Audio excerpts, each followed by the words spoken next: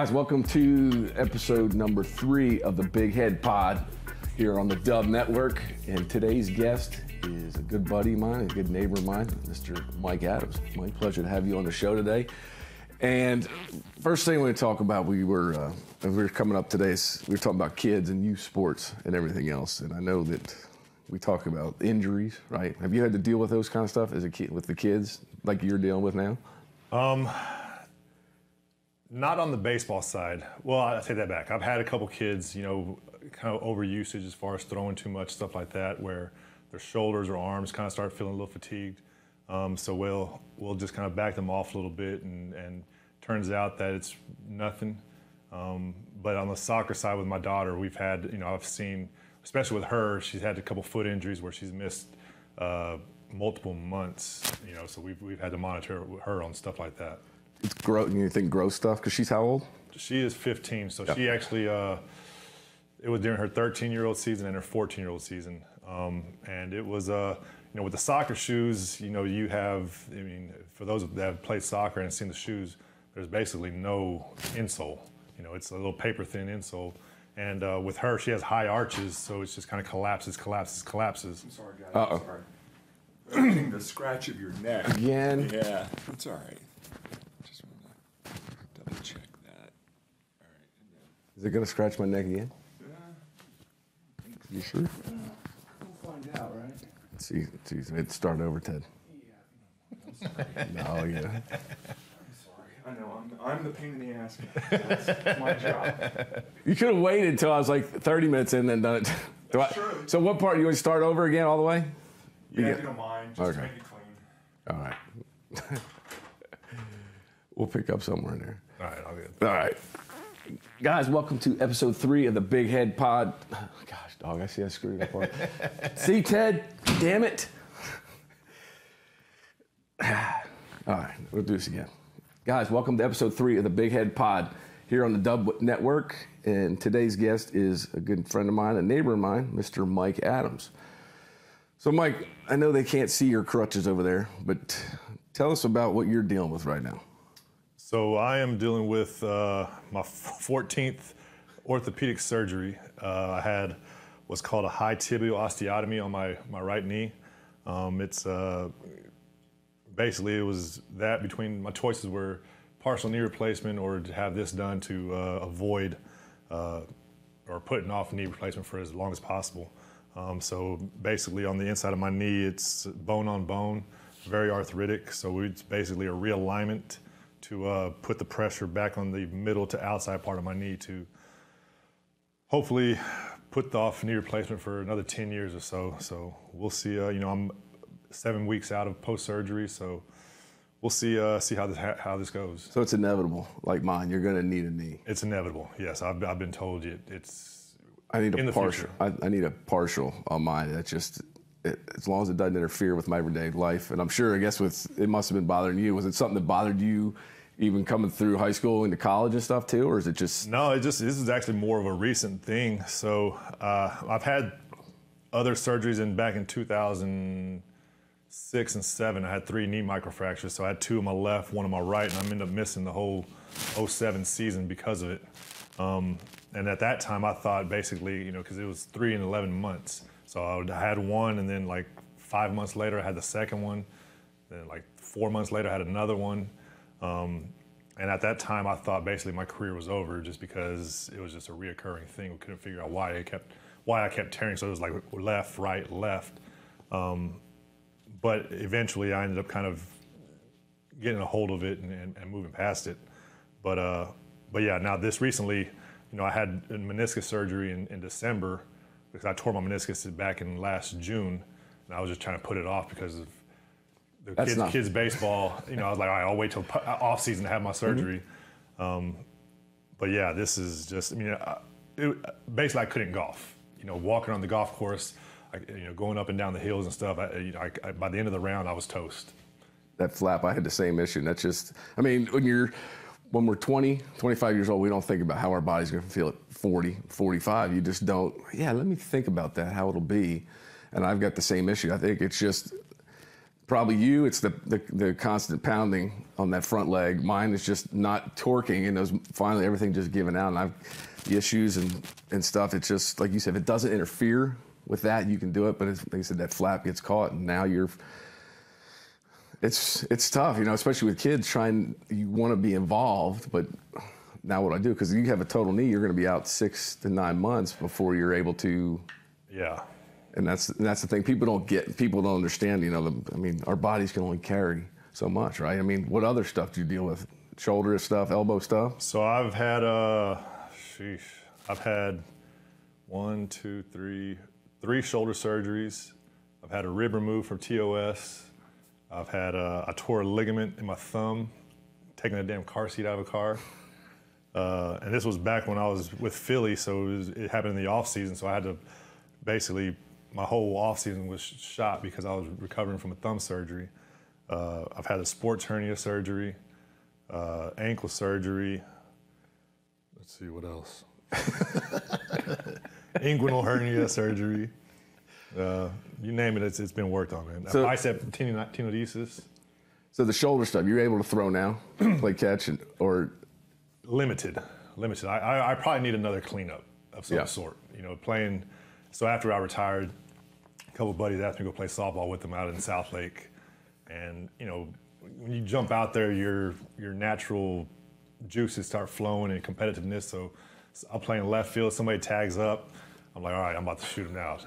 So I throw it, and my shoulder just absolutely just pops, and I drop down. That's the first time, like, of all the shoulder injuries I've ever had, that's the first time that I actually popped.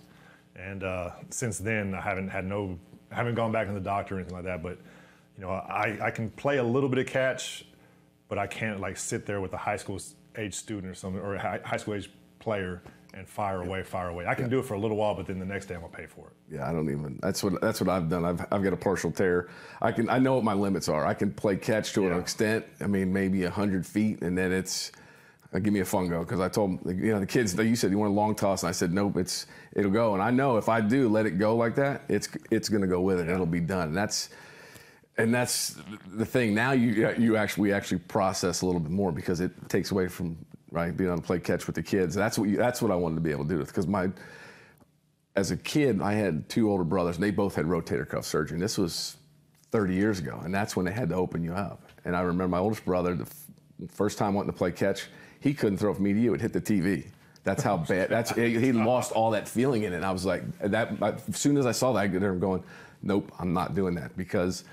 So I moved to the outfield. I always tell people, the harder they hit it, the farther back I wanted to get. So I mean, but that's why I just do front toss. I don't throw batting practice to them anymore. You know, there's no point. Yeah. So I coach an 11-year-old team, and I do throw batting practice, but I can't throw like our normal throwing. Mm-hmm. I have to kind of throw darts. Yeah. You know, everything's shortened up. Throw here. So now I got elbow pains from from trying to throw darts. So it's just, you know, I compensate one injury to kind of get another one, I guess you could say. And it's not something where you can just go out and fire it up and go. It takes 10, 15 minutes to get going, but you're right. And I realize too now, I need to stretch it, because if not, like you said, you wake up the next day, I can't pick my arm up. I want to be able to, like you said, play golf, do something. And if it interferes with that, that's when get it out of my way. So you see a lot more nowadays with injuries. Are kids, are they not as tough? Is it more of are they not? I don't remember getting hurt at 11, 12, 13, unless it was like a broken bone or something. Yeah. Do you? No, I mean, but I think also when we were younger, everything was different. You know, we weren't playing year-round baseball. At least I wasn't. I wasn't playing year-round baseball. I was playing, you know, nowadays, my kids now, we play 70 games a year. You know, and that's on the low end compared to some of these other teams also. You know, where when I was younger, I was playing 20 games a year, maybe 25 at tops. Yeah. You know, but then I was playing basketball also. I was playing more basketball than anything. You know, but it was just a lot easier to pick up a basketball, go find a court, and run around. And I grew up as a basketball player.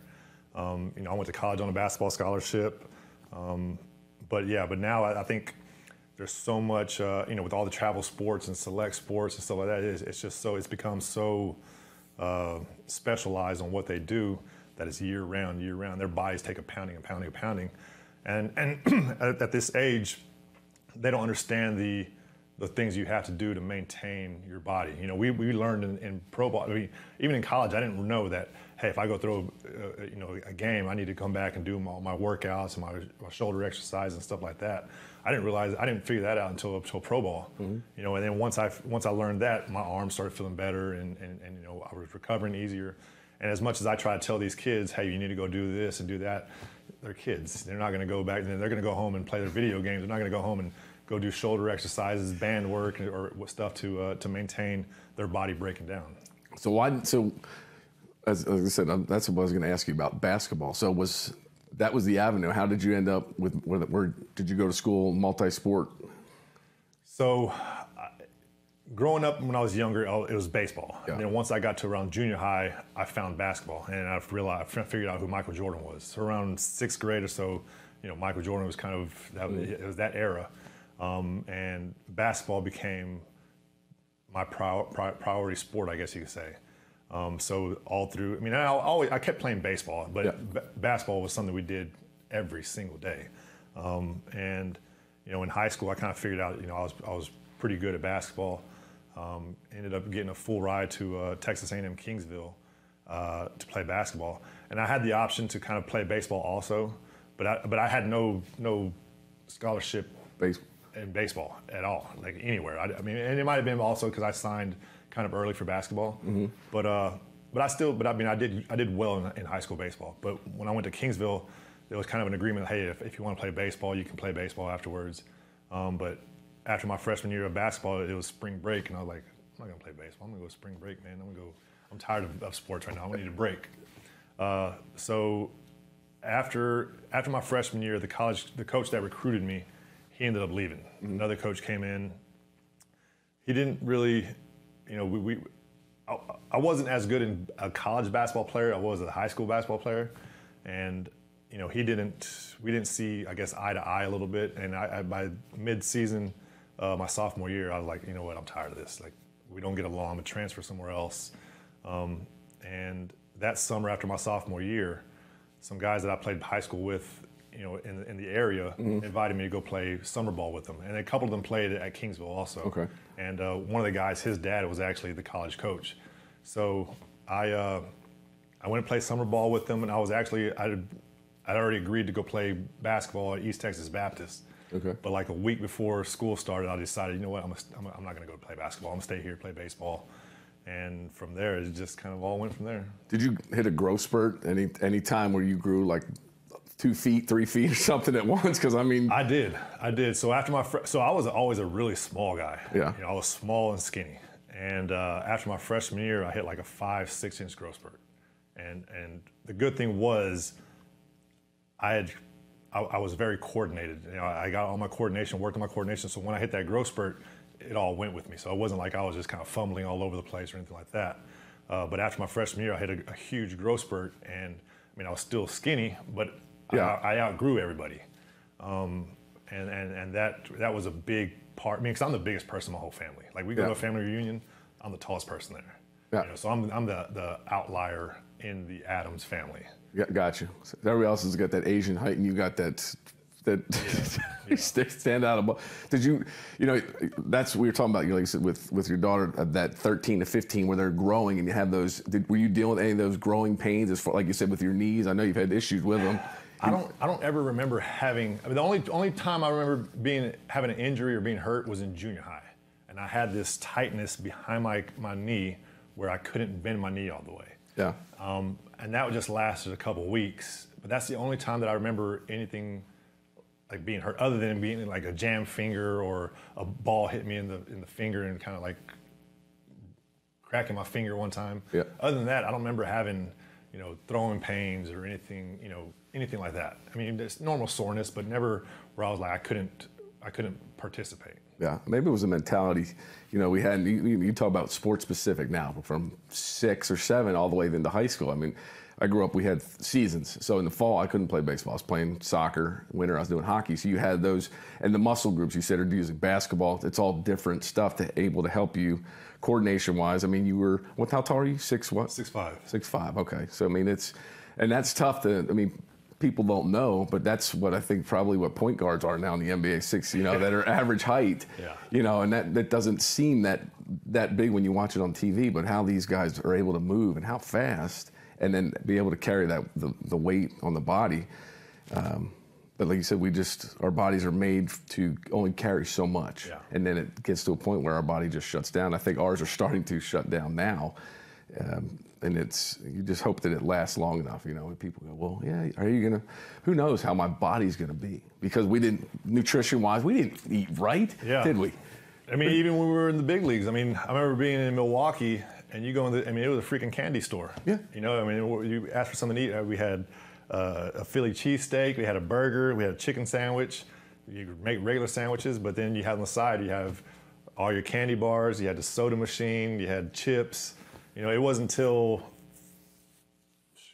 probably 8 years in that they kind of started doing the whole nutrition type thing. And it was just the beginning of it too. So, I mean, you know, you might have one organization or your organization, when we came to the Rangers, that's when, you know, they kind of started doing it. And I go to the Philly and they basically starved us, you know, so yeah, I mean, it was kind of the beginning. I mean, you go somewhere else in another clubhouse, they're feeding you Panda Express pizzas and stuff like that, so. Depending on where you went, the In-N-Out Burger on the West Coast or what. And that was, and like I said, cold beer or something. You wanted to now. And I think, you think guys are too lean these days? Why guys are getting hurt more and more? I mean, think about it. When you were pitching, right? You had starters were going 6, 7, 8 innings. Now, right? They're groomed for what? 5? Yeah. I mean. There's a lot of factors that play into it, I think. I mean, I think like we talked about, you know, now these guys are, you know, I mean, hell, these guys are born in the mid-'90s now. You know, I mean, out in mid-'90s, we were graduating high school. You know, so they're part of this travel ball era. You know, so they've since the age of 13, they've been playing the 100 games plus a year. So that's a lot of wear and tear that they've built on. I mean, heck, half of them are already in their first, second Tommy John surgery before they even get to 19 years old. So I think it's just a different era of athletes where these guys now have played so much baseball that I think that's part of it. You know, maybe the leanness of them also. They don't have enough grease and to keep them lubed up a little bit. But I think there's a lot of different factors that are coming into all these injuries. You know, and now it's everything's tailored to throw hard. You know, there's, you know, what is that drive line? They're teaching. They're not teaching true mechanics to be a Greg Maddux style pitcher where we want you to last and locate. Now it's let's try to throw 95 plus and blow by people. They don't. Is that hurting the game? You think they're not learning? So basically, you're saying is they're not being taught how to pitch. They're just throwers. A lot. I mean, a lot. Some. I mean, don't get me wrong. There are pitchers. You know, I mean, even some of these guys that throw hard are pitchers. But I just think that they're being, a lot of them are being tailored to throw as. I mean, your body's not made to throw 100 miles an hour. You know, I mean, you know, very few people. I mean, people say, hey, Nolan Ryan, he pitched 24 years and he was able to throw 200 pitches in an inning. He's an outlier. You know, not everybody's tailored to do that. Well, yeah, you have your Justin Verlanders, your Nolan Ryans, your Zach Greinke's, you know, guys that are able to play late into their age, whatever. But when you look at it overall, I mean, it's not. I mean, you have outliers. Yes, there's guys that can do it, but it's very few numbers. If you look at the percentage of players that are able to do it, it's not a high percentage. I mean, you know, yes, you can compare those guys, but it's not very many that can do it. I was looking at something on, I think, Facebook the other day. Bartolo Colon looks like he was saw him throwing. He's probably still playing in Dominican at 50 years old, whatever. But when he first came up was at mid-'90s Cleveland, right? He was throwing 100. He was throwing just gas. And now he's throwing 84, and he's learned to pitch as opposed to just be a thrower. I think Maddox's quote is, guys, when they get in jams, they try and throw harder. He goes, I tried to locate better. And that you don't see that. But now guys too, and I mean they're fully armored. Dudes are throwing balls, you know, up and in, and it's just, I don't know. You know, I just look at it. Maybe I don't know. Maybe you said the guys that are throw hard, maybe the life expectancy of the arm is it dwindling now because it's just, hey, dude, just go throw 10 fastballs 100 miles an hour and you're done for the night. Yeah. I mean, yeah, I mean, I could be it also. I mean, and now, back, I mean, just a few years ago, I mean, you look at the money in baseball now. I mean, if you can put together 5 good years, you can make enough money to last you a lifetime, especially with the way contracts are now. So, I mean, if you can go out there and, I mean, now you don't have to play the 10 years or the 8 years, whatever it may be. Now you can play a good solid 5 to 6 seasons and make a good amount of money to set you for life. So, that could be a part of it also. But yeah, I mean, it's just it's become a completely different game. I mean, so you were coming out, you were throwing, what would you throw a year? How many innings were you averaging a year? I was throwing 70 a year, something like that, and that was out of a setup role, so, I mean, I was a 1-inning guy coming in for the 7th, 8th inning, whatever it was. Early in my career was 7th inning. There, once I kind of established myself, it was an 8th inning role. But I was also a guy that I was good to go every single day. So I was throwing 3 in a row, take a day or 2 off, go another 2 in a row, take a day off, and another 3 in a row. And that's not even including the ups and downs where you don't even get in the game. Yeah. So that all adds up. Oh yeah. People don't see that. They don't see you in the bullpen. Oh yeah, he's getting loose, and then you throw warm up. You're throwing 30 pitches just warming up, right? Yeah. And then all right, now you're sitting. You got to do it again. And what's it like? That mentality of, hey Mike, go get there. Hey, call down the bullpen. Hey, get Adams loose, right? Okay, team scored. You're throwing, right? Team scores 4 runs. All right, sit him down. All right, so then you got to go sit, and then come back. Next offense comes out. They score 3 more runs. All right, hey, get Mike back up. So what goes through your mind when they're telling you this stuff? So early on in your career, you don't know how to handle it. All you know is fired up, and then it's like, all right, get down. And then fired up. So as you kind of start going through, as you learn the system, I guess you could say, you kind of figure out, okay, how do I pace myself? How many do I got to throw to get loose? And then I figured out a routine to get my body loose without having to make so many throws. And that was a huge game changer for me.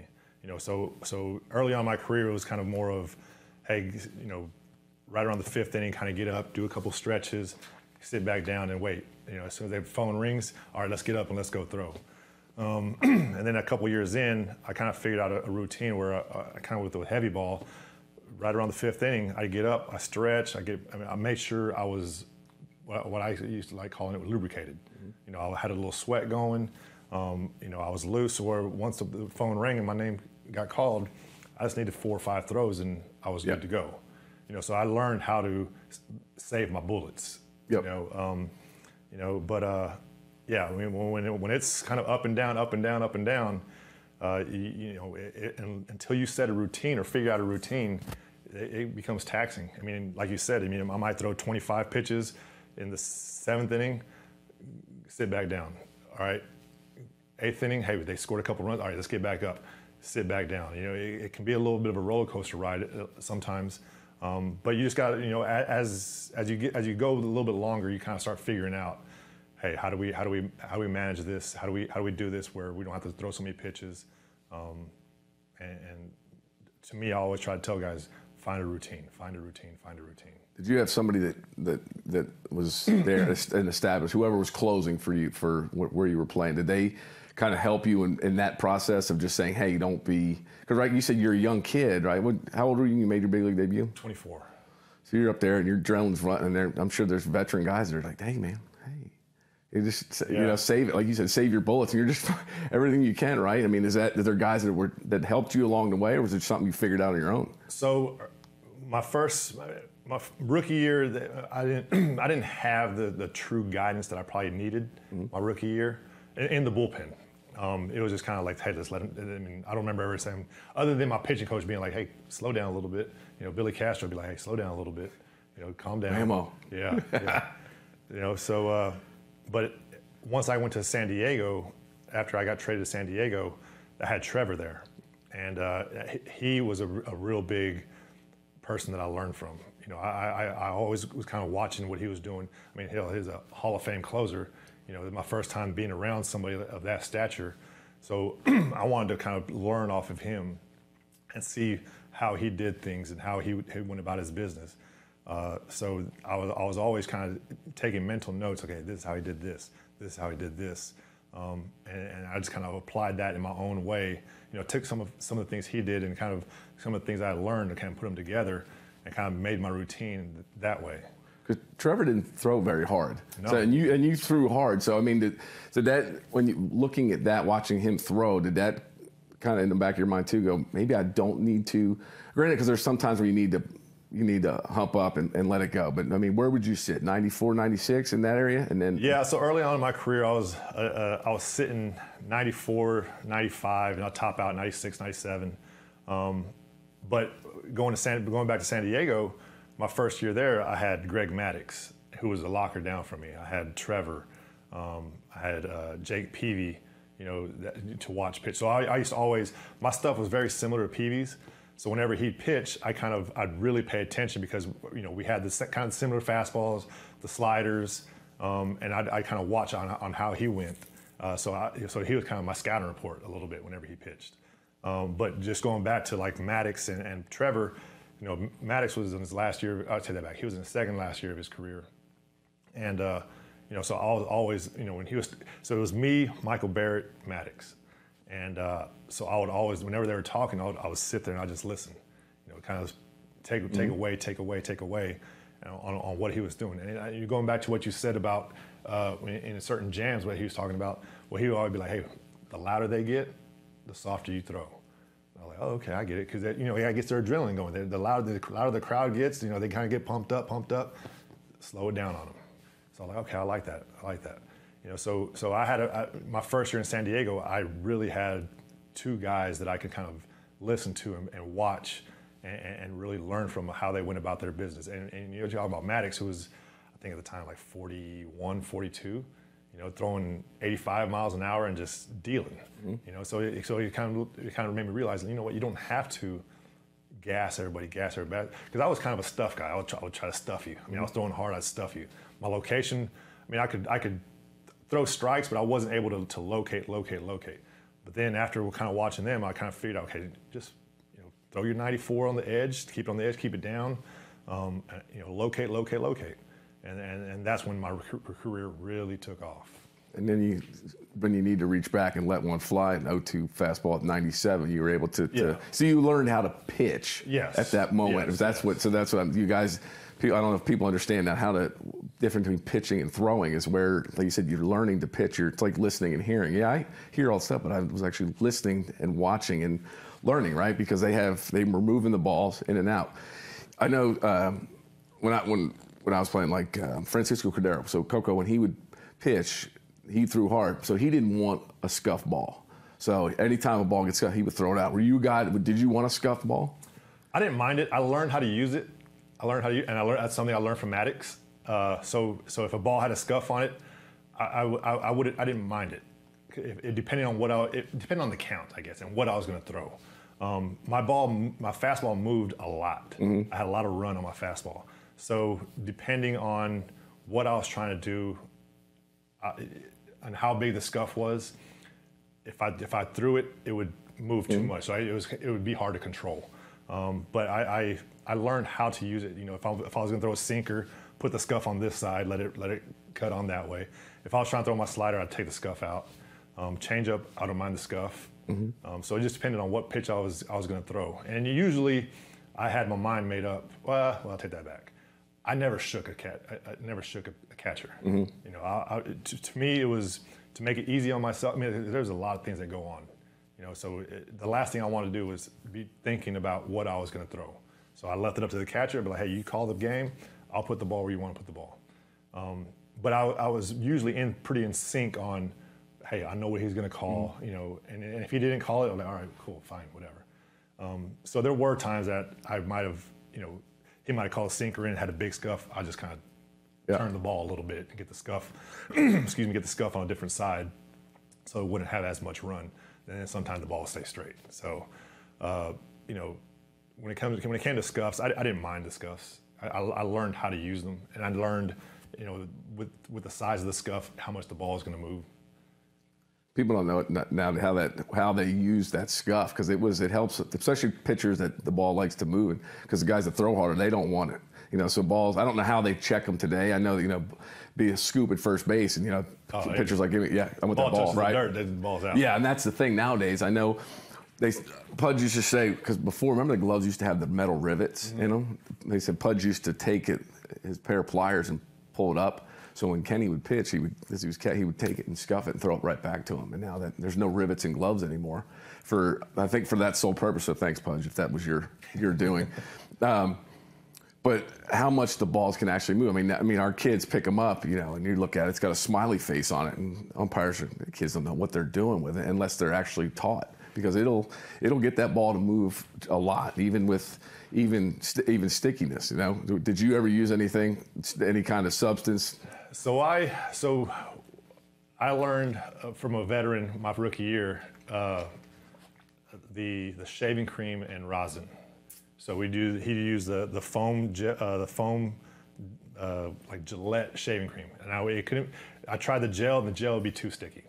And so I would use the foam, just kind of here, put on my arms, put in my hair, and then just get a little bit of rosin and just give me a little bit of tackiness. You know, but it wasn't, like I said, I couldn't use no kind of pine tar or anything like that. I just needed a little bit of grip. I didn't need sticky. I just needed a little bit of grip, because I mean, what a lot of these people don't understand, these balls are slick.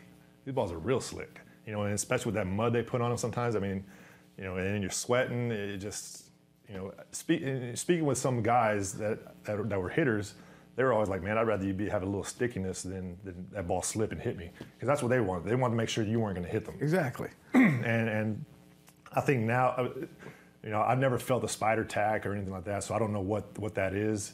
But from what I understand, like it's some pretty sticky stuff, and people learn how to use it and stuff like that.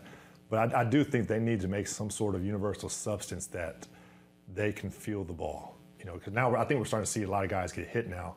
You know, especially at the beginning of the year, with the whole, I think it was the Mets and Cardinals. Yeah. You know, and you know, I believe, and especially when in the cold. Oh yeah. When it's cold, that ball's real slick.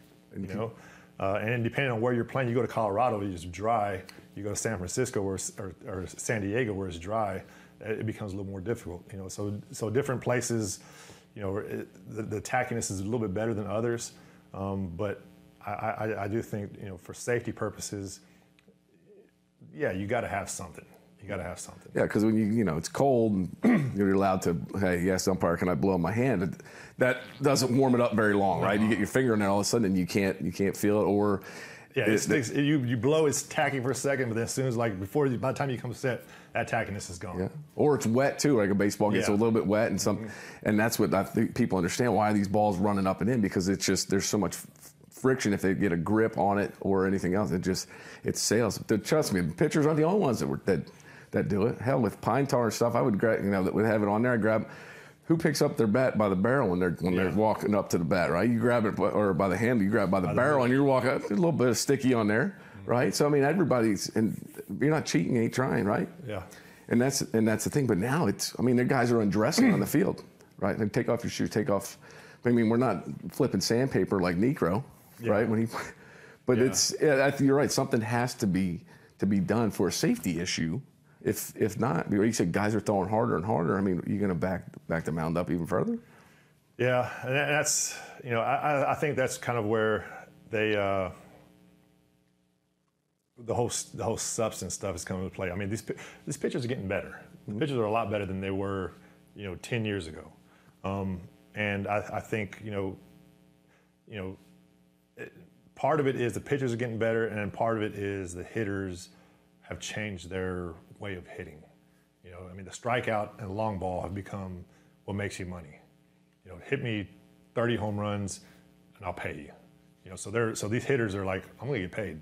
You know, so they're okay hitting 220 or whatever it may be to hit 30 bombs, 40 bombs, and get paid that way. You know, I think, you know, small ball has come out, left the game. Before baseball was a contact sport. Now it's a power sport. So I think that's, I don't think, yes, let's give the pitchers credit for being better, but I don't think the credit is all to the pitchers. I think that's, this hitting style has changed tremendously in the game, which has caused the averages to go down. I mean, it's you're right. I talked about with Jeff Fry last episode about just the philosophies that are taught. Going back to the substance, you think about the substance they use. Remember with footballs, right? The same thing. The same thing. That even basketballs, guys are putting some sort of stuff on. Heck, you pick up a hockey stick, it's got some sort of grip on it because the way the speed of the game has changed tremendously, right? So that like you said, maybe a universal substance that's used over all the sports to be able to. I mean, heck, I'm sitting here trying to grab my fingers. If somebody gave me a baseball right now, it wouldn't be. But then there are days when it's humid. Yeah, it's easier to grab something. So I mean, maybe there is, but you can't sit here and undress guys on the field, right? Pitchers taking off their hats and checking gloves. I mean, everything. I mean, you can challenge everything. And granted, there's hundreds of camera angles. Hey, what was he doing? He rubbed his hair. Maybe what are they gonna do? Make you get a haircut? Do you know what I mean? No, like I said, people are always anything. They'll grab something just because their hands are. Yeah, I mean, and now it's like you can't wear sunscreen now because if you touch your arm or something to go to this rosin, it's gonna make a little sticky substance. So then you're gonna get banged for that. So it's gotten a little bit out of control. I mean, I understand what they're doing, but they've got to figure out a way to do it better, I guess to say. You think they're losing fans because of it? I don't know. I think they might be losing fans just because of the lack of excitement in games, I guess. I mean, nobody wants to see pitching. Well, not everybody wants to see pitching. So there are some purists that love to go watch a pitcher just straight dominate. But they want to see the superstars do that. I want to see guys go out there and hit, and then drop a bomb, stuff like that. Or, depending on, coming from a pitcher, I like to see the pitchers dominate. But I think the fan thing is a lot with just the times now. The kids, everybody's on electronics. They want instant gratification. They're not stimulated by the baseball game as much as we were back then. We didn't have nothing else to do. It was either you go watch a baseball game, you go outside and play, or you go inside and hang out, maybe play Nintendo or something. But now it's like everybody has it in their pocket where they can get on and be entertained that way. So growing up baseball fan, who was your team growing up? I was actually a Rangers fan. Okay. Well, so my team because my aunt lived up here in Grand Prairie, so I would come up here in the summers and stay with her for a couple weeks, and she'd bring me to ball games at the old ballpark. But at home, living in South Texas, we didn't have regional sports channels. So my closest team was Houston, but I didn't have the cable package or anything like that where I could watch Houston baseball every time. And I don't even know if they had regional sports back then anyways. So I was always watching WGN and TBS. So I grew up watching the Cubs and the Braves. And I was kind of always liked to watch the Braves a little bit more because, they had Ron Gant, who was from Victoria, which was an hour away. So it was always kind of like, this guy is from here, so I'm gonna root for that team. But I grew up mainly a Rangers fan, growing up. So would you say you're a National League guy or an American League guy? As far as your take on it, because I'm a National League guy. I'm a Phillies fan. Grew up so National League baseball. Yeah. I grew up watching it. I guess I watched more National League baseball. I watched in WGN and TBS. But I'm not sure if you're getting to the whole DH thing. But I don't know. I wouldn't really say I'm a National League or American League guy either way. So that's what I was trying. I know that they went to the universal DH. Did you? And like you said, baseball purists like that side of. And I know when I was playing, they had talked about the idea of when interleague had started when I was playing. But so if a National League team would come here, you would play National League rules. So fans would get to see the National League game, and then vice versa when they would go. Now it's just a universal DH. How many at-bats did you ever end up having? I had 2 at-bats. One, my very first year, grounded out to second, and then one with San Diego. and same thing, grounded out to second. My first time I was excited. I was like, oh, I'll get the bat. Second time I didn't want nothing to do with it. Like, man, I gotta go back out there and pitch. So I was just kind of standing there, my second at bat. I was like, man, I'm just gonna get out, whatever. I mean, they're not expecting me to hit. I gotta go back out and pitch. That's my job, is to go pitch. I don't want to blow this lead. So then I got 2 strikes. I'm like, oh, shit, man, I don't want to strike out. If I strike out, I'm gonna hear it nonstop from my buddies back home. So I was like, all right. So I'll just try to put it in play. My whole goal was, I knew they were gonna pitch me outside. I knew they were gonna go fastballs away outside. So my whole goal was just try to go with it, try to flip it over to second baseman. So that's why the 2 ground outs to second base kind of came about. See, people and fans don't probably see that side of it, of where, where guys are getting at bats, right? And you're sitting down there, because usually, like I said, you'll go out and pitch, and you're up 4th in the lineup. Hey, and they get a couple guys on or whatnot, or or just, hey, you're gonna hit, and you're sitting down there, right? What's your first thought when you're like, hey, Mike, grab a bat? First, like I said, the first time I was like, oh, hell yeah, let's do this. I didn't have a helmet, I didn't have a bat, I didn't have batting gloves. So I'm like trying to find something, like, hey, the equipment manager, like, dude, what do I do? He's like, here, take this one. So the first helmet I put on is like on the top of my head, didn't even fit. Like, man, give me a better helmet. So then by the time I get all my stuff and get to go, I'm basically on deck, and I'm just out there excited. I'm like, thinking, all right, here we go. And then once you step in, you're like, holy cow, this is a little bit more difficult than it was, than I remember. My last at-bat was in high school. So yeah, I mean, it was nerve-wracking. It was fun. It was nerve-wracking. And the crazy thing was, I could see all the pitches coming out the hand. Mm-hmm. So I remember I faced Glenn and Rush, and I could see the fastball, the 2-seamer, and then he threw me a slider, and out of his hand, I could see the spin of it, pick it up real easy. The thing is, the ball gets on you like this, and that was the crazy thing, was, I could see the pitch, I could recognize it, but it was just the reaction time. And the good thing was, I knew exactly where he was going. I didn't have to worry about inside, outs. I didn't have to cover both sides of the plate. So I could see the difficulty in trying to get the barrel on the inside pitch, outside pitch, up and down, and the different pitches and stuff like that. So in my mind, I was like, this isn't that hard. But then it can't be that hard. But then in reality, like when you start throwing the 4-pitch mix with different locations, then you can really see. Pitts was left-handed, so that ball was running away from you too. Yeah, I didn't have. So both my at-bats were against lefties. Oh, okay. So I didn't have to have the ball coming at me, like scaring the shit out of me. Yeah. You look like, oh, I got this, and all of a sudden it runs away from you, and then people are like, oh.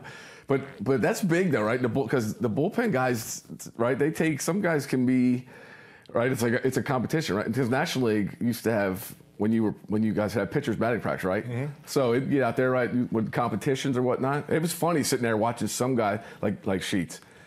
Oh my gosh! The worst swing ever. That was terrible. So I had on the same team, I had Sheets and Doug Davis. Yeah. Oh gosh, he was taller than you, wasn't he? We were about the same height. Okay. About the same height.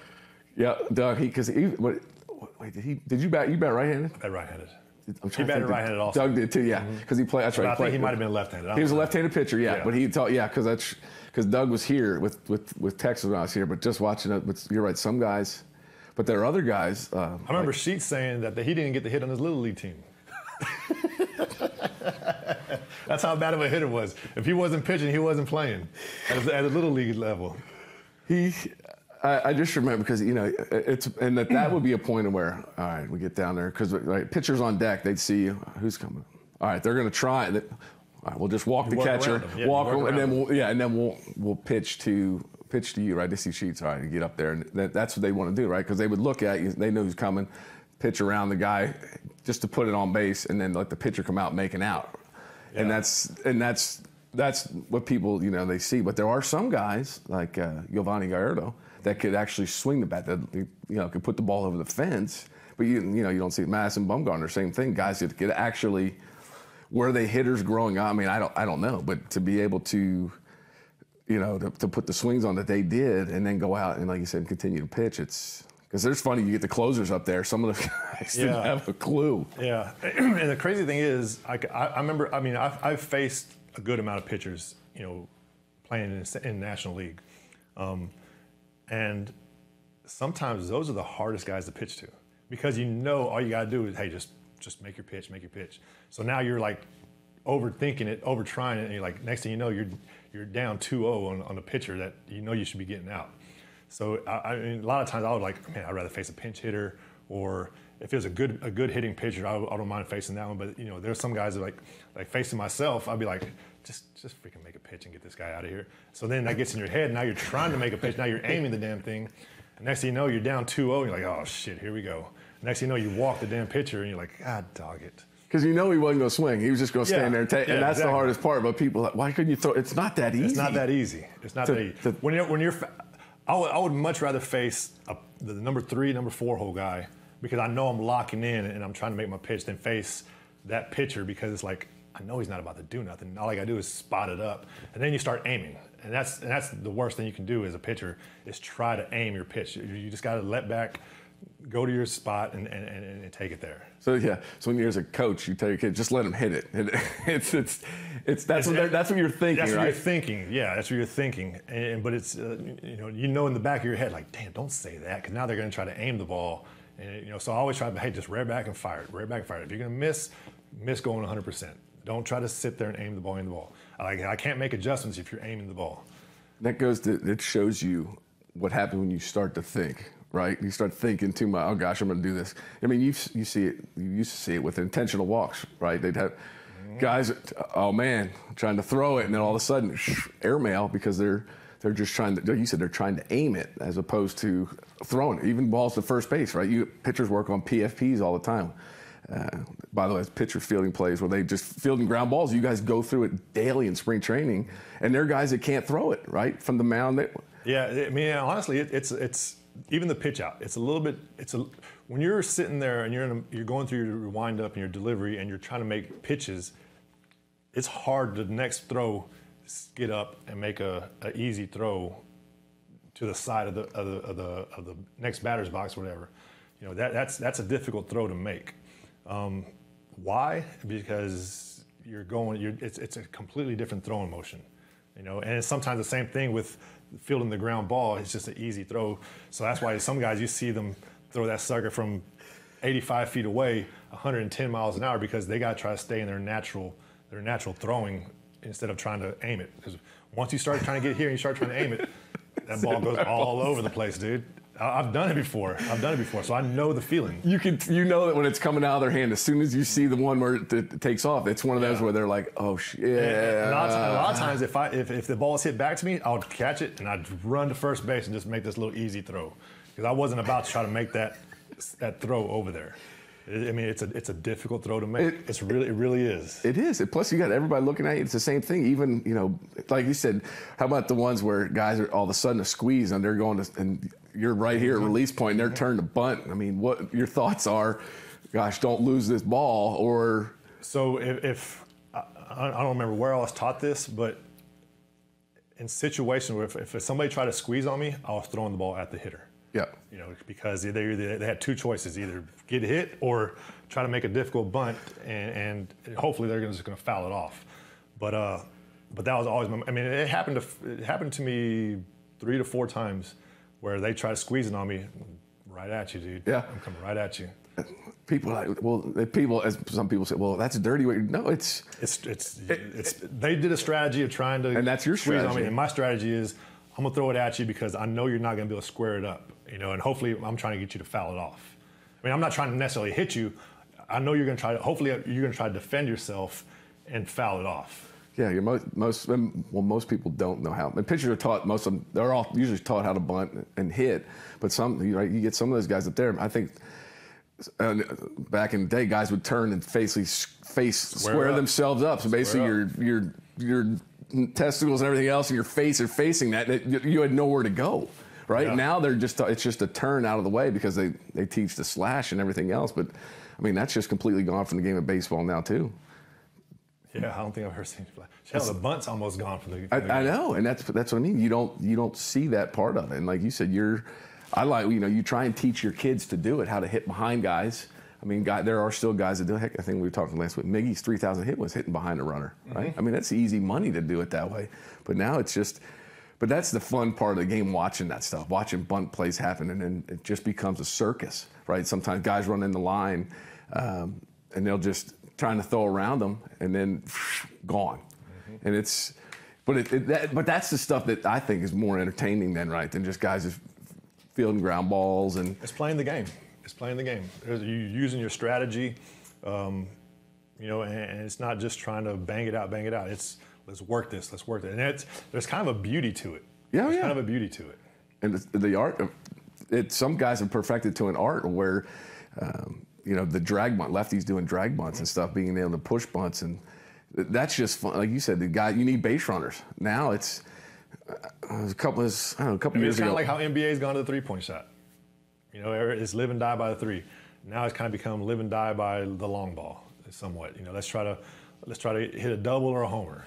Instead of drive to the hole, hit that three. Now, I always said, hey, do good things and then karma will reward you.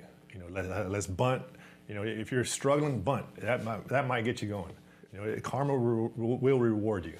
So I always try to, hey, just stay small, and then all of a sudden you're going to have that double. You're going to hit the home run and stuff like that. But you can't just try to keep on going out there and trying to go big fly or trying to hit the 3-pointer or whatever it may be. So the strategy basically, it seems, like you said, it's gone from basketball side really, and then baseball. It's 3-pointers, home runs. I mean, you still see it in football. There's a strategy to it. But I mean, is that what we're just getting away from? Like you said, just all right, we need an 8-run homer, go hit it. But that's what I think a lot of guys are trying to do, right? Instead opposed to getting on base. And I know, they talk about unwritten rules, right, of baseball. Guys got thrown a no-hitter, but you're down 2-0.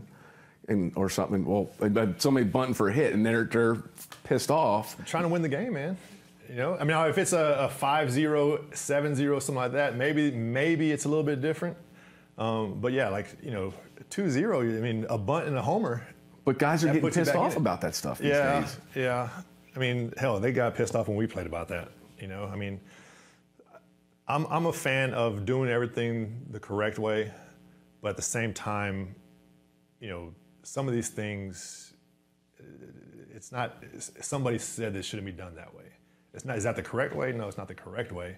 But it's just that somebody said this a long time ago. Some salty dude said this a long time ago, so that's the way it's supposed to be now.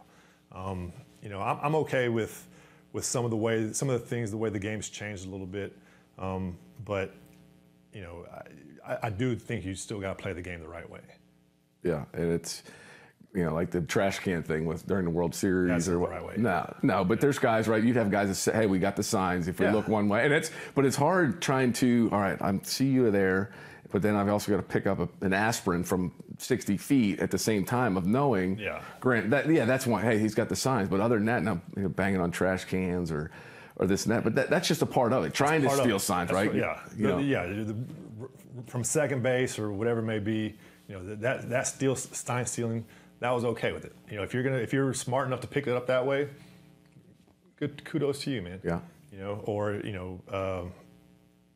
The pitchers tipping pitches, right? Tipping pitches, right? Different hands. And that's something even now with my 11-year-olds, I try to teach them that.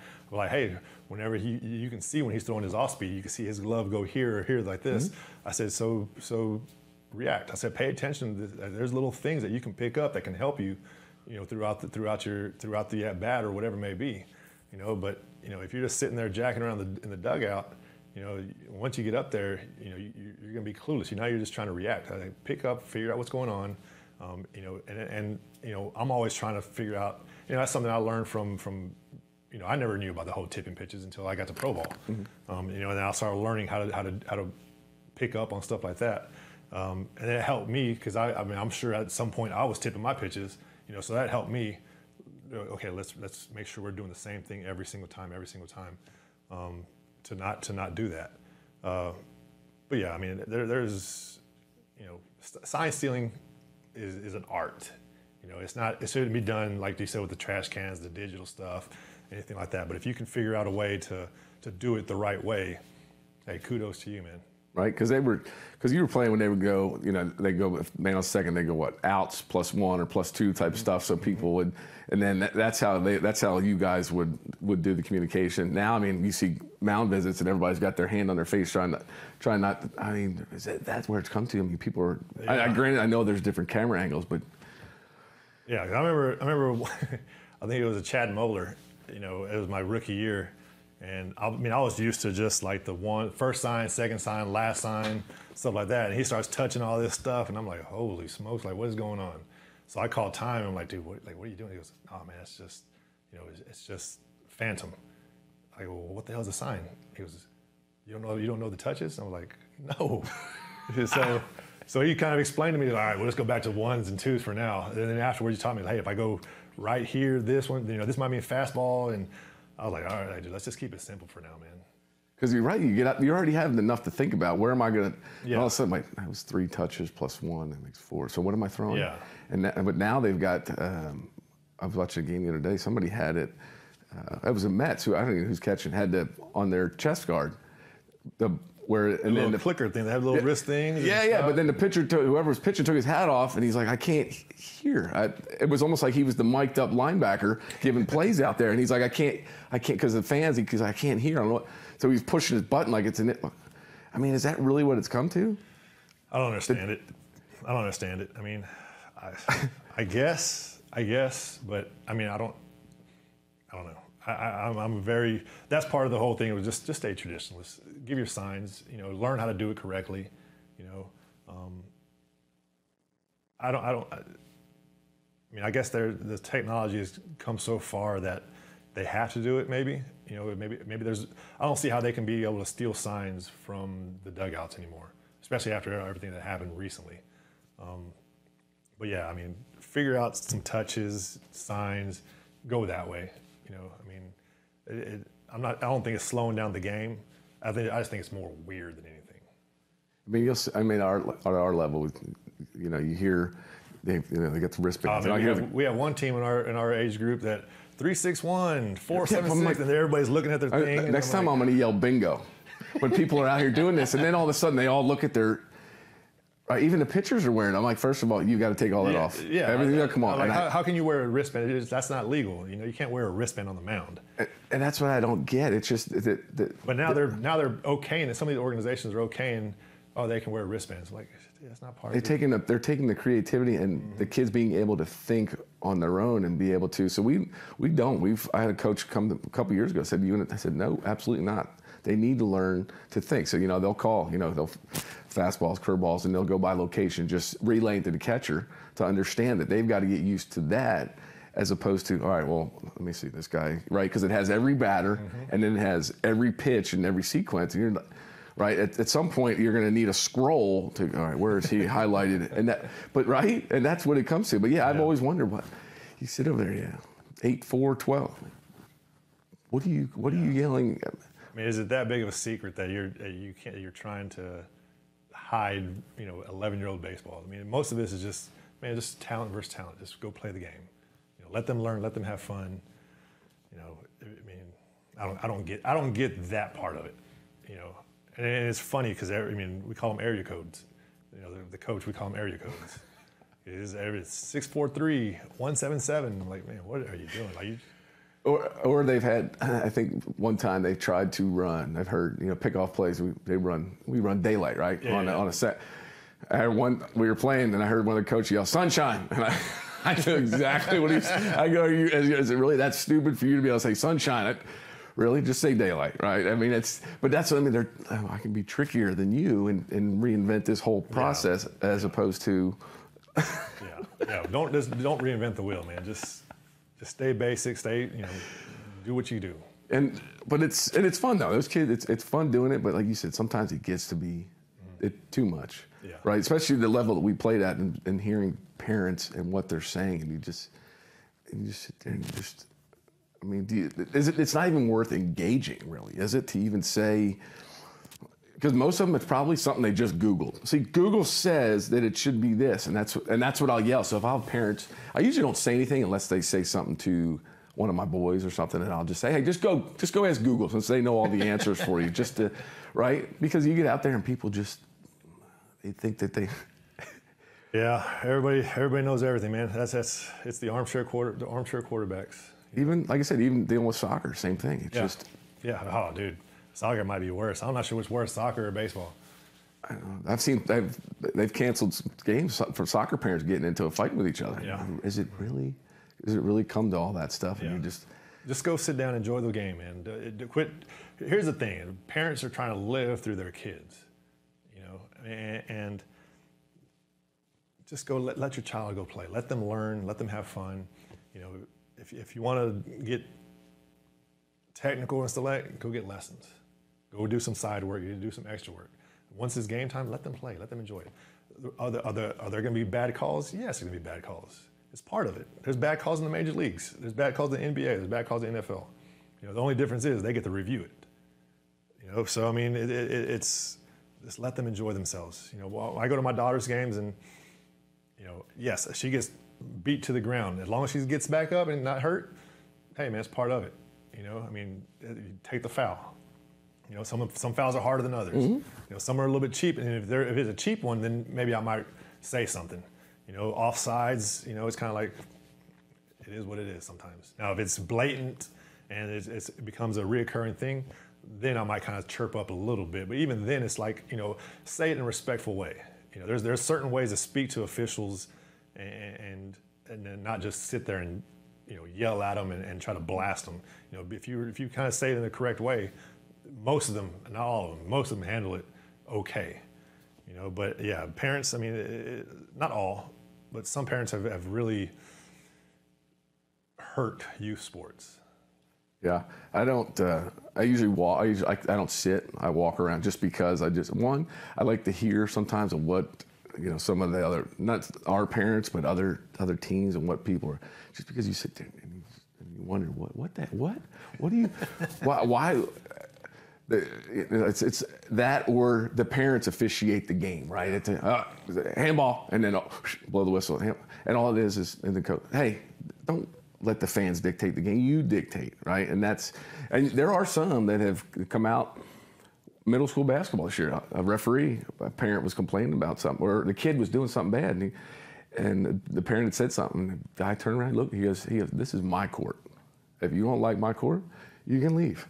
Yeah, good. After the game, if the official, the boy I think he had said something. The dad and the son walked up to him, and I don't know what was exchanged, but that's the respect that they get. Now It's just, hey, now it's just, all right, you're out of here, this and that, as opposed to, hey, but at least you're being polite about, hey, ask for help, right? But if then they come back, then that's when you're just kind of like, okay, what do we do? How do we?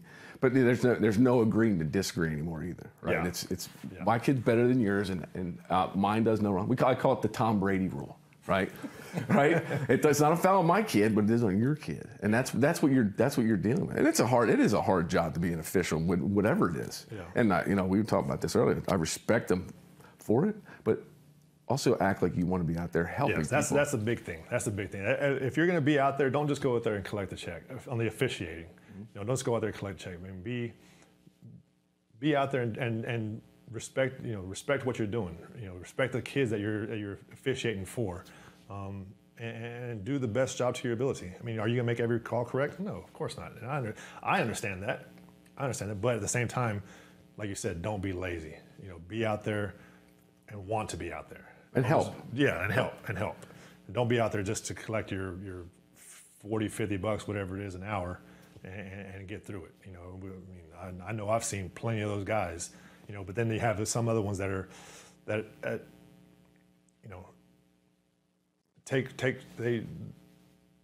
they want to do a good job. And those are the ones that me personally, like, I'm able to get along with. I joke with them and have a good time with them.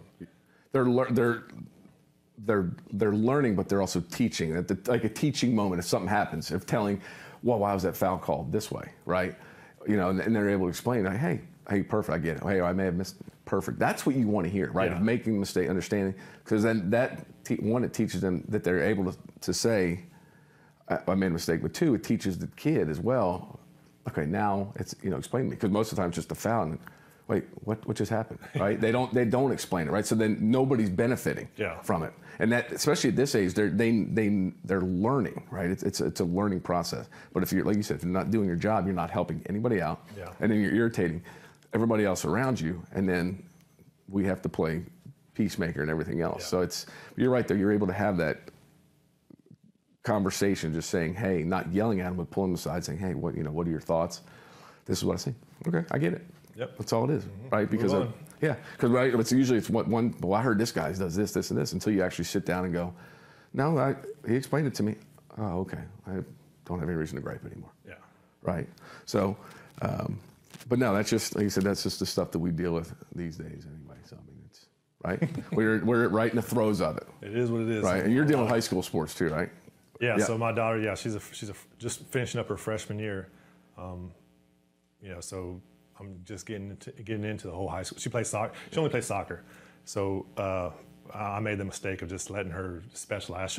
She enjoyed it, and I was kind of like, all right, we'll play this. I should have pushed her a little bit more into basketball, volleyball, and stuff like that, but whatever. But yeah, so I'm just kind of starting to get my taste of high school sports with her. She has a good, successful freshman year, but now I think she's learning now, okay, what I got to do to be on varsity and stuff like that, the dedication. I mean, we go to Keller High, so it's tough to be a varsity style player with as many students as we have. So she's learning what it takes, the dedication and stuff like that. So we're looking forward to the next 3 years on that one. Is she starting to sprout yet? No, so I don't know if she's gonna grow anymore, man. She's about 5'4". Hopefully she gets another 1 or 2 inches. Hopefully. But we'll see. So she'll be Shelly's height. Yeah, see, that's the problem. My wife's 5'2". Yeah, I'm 6'5". So there's. Is that how Kate is going to be? I'm the outlier of my whole family, so I don't know if that height gene, is strong enough to work on them. Maybe get down to junior. I think he's even smaller. But like I said, I hit my growth spurt after my freshman year, so hopefully at some point he'll get a little stretch in him. So hoping for it. Yeah. So last thing before we end, I know we always talk smack. You're wearing your Cowboys hat in here. I want to burn that thing down. Burn that thing down every time I see your Cowboy hat or your truck driving around. I know it's you. We're gonna run you off the road. So they play Christmas Eve. Yeah. Here this year. Yep. So we have to figure something out here because it all looks good on paper, right now. Yeah, I mean, I've learned with the Cowboys. I've not to get my hopes up. The past couple of years have just been, I don't know, man. They've really, I don't even say humbled me. It's just more of like, okay, it is what it is. The Cowboys are who they are. So like last year, I went into the whole season like no expectations. Every year I'm like, oh, we look great on paper. We look great on paper. We look great on paper. And then when it comes out, like, man, these guys suck. So last year I was like, you know what? No expectations, and going great, and then kind of just playing in the East. That's a totally different story on that one. But yeah, this year I'm like, you know what, man, y'all gotta prove it. You're gonna set your bar really low. Set my bar low so I don't get disappointed. Set my bar low so I don't get disappointed. But what's gonna happen is they're gonna have a great regular season, and then we're gonna get to the playoffs, and it's gonna be the same thing as always. It's amazing though how just sports in general, but that's part of the fun of just being on here. So we'll have to put a little wager on, see how it ends up. But who knows? There's still moving parts right now. I was just watching today. They were OTAs or something are starting, whatnot. So should be interesting to see. They sign somebody. All right, their odds go up. You know how it is. They've got to play it out and see. You never know because these guys bring them in, and all of a sudden dudes are getting hurt. Football is a truly, well, I guess now it's a 17-game season, so it truly is an every week thing because with injuries and stuff, I mean, one little thing and your season goes down the dump. So it's football is a very fluid sport. Yeah, and it's fun to watch, but like you said, it is. Oh, dude, quite frustrating to say the least. It's terrible. Your emotions are like this. You're at a high one week, and then you get brought back to reality, and you're like, man, maybe they ain't that good. But yeah, that's the joy of being a Cowboys fan. I love it. I've always said I love turmoil being here. So. Well, say, Philly ain't that much better. I know. They just had one good year, and I know. But that's what they say. What was? I always because you get this time. Football season comes around. They start throwing those memes out here, and they were talking about what was one of them was about Tom Brady's daughter was wearing more Super Bowl rings or something. The Cowboys had wins or the playoffs or something the last decade or whatnot. So I just love it because those kids, because Cowboys fan and Eagles fan, we just love going back and forth and stuff. So that's the beauty of it. But yeah, once football season starts, it's just back and forth, back and forth. So yeah, no doubt. Mike, I appreciate you being on here today, and guys, we thank you guys for everything, for visiting with us, and we look forward to seeing you again next week.